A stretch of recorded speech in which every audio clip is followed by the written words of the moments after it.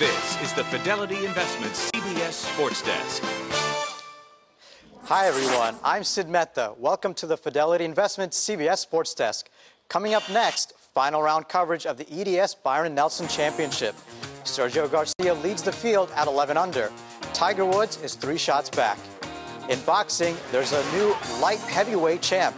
Antonio Tarver dethroned by knockout defending champ Roy Jones Jr. in the WBC title bout a minute 41 seconds into the second round. The knockout is Jones's second career loss. It seems the problems facing the Missouri basketball program are mounting. The AP reports the NCAA is accusing head coach Quinn Snyder of breaking rules by providing players with food, gifts, and clothes over the past 5 years. NCAA hearings are scheduled for August. Snyder and other athletic staff did not issue any comments. That's all from New York. Now let's get you out to golf. Enjoy your day here on CBS.